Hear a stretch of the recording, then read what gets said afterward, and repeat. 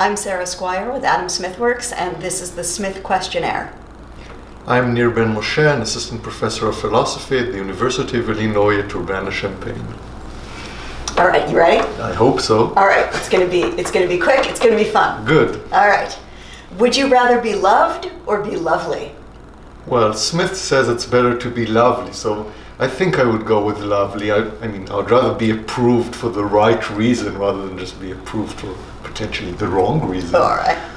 Wealth of Nations or Theory of Moral Sentiments? Oh, certainly Theory of Moral Sentiment. I mean, I work on that, but I also think it's a better book. All right.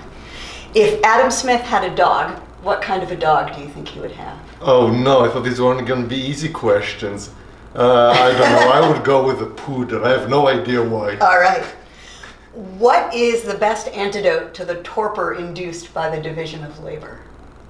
Oh no, this is getting harder and harder. According to you, we don't need the official Smith take on it. What do you think solves the torpor induced by the division of labor? I don't know. I would honestly have to think about it more. Yes, let's pass on that one. This is a very silly question. Yes. Do you think that Adam Smith would rather fight one horse-sized duck or 100 duck-sized horses?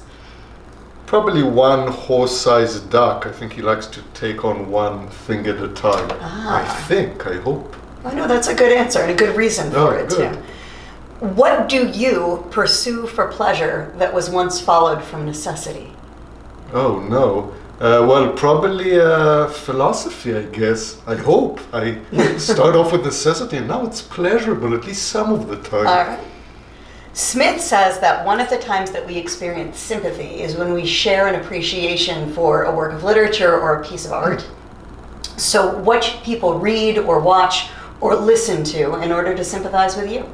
With me? I don't know. Off the top of my head, probably Pink Floyd in terms of music, just because it's my favorite band. And poetry, I guess I love poetry, mostly though Israeli poets, so the names probably wouldn't help. But I'll give him a couple. Oh, Yehuda Amichai would be a good choice. He was nominated. He was on the shortlist for the Nobel Prize, but never got it. Yeah, he's wonderful. Yes, he's great. What does your impartial spectator look like?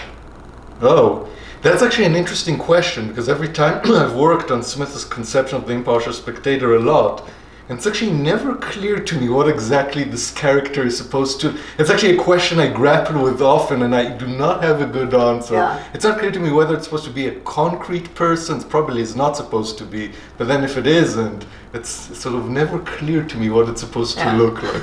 I think that's actually one of the difficulties with this whole impartial spectator business, what exactly this character is supposed to look like. So Smith warns us that too severe an application to study sometimes brings on lunacy and frenzy. So should we be worried about you? Oh God, probably yes. I tend to study too much. I don't think it's healthy. I should probably have more relaxing and so on. So yes, you should worry about me, definitely. All right, we'll check in with you regularly to make sure good. you're going fishing or something. Yes.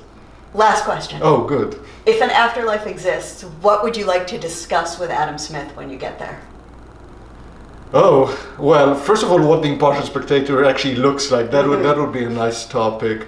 And I guess whether basically his picture of human nature is not too optimistic ultimately in terms of this desire to be worthy of approval. Your first question being loved or lovely. I just wanted to have a sense whether he thinks he wasn't a bit too optimistic about human nature. Okay, great. And that is the Smith Questionnaire. Oh, Thank you very much. Thank you so much.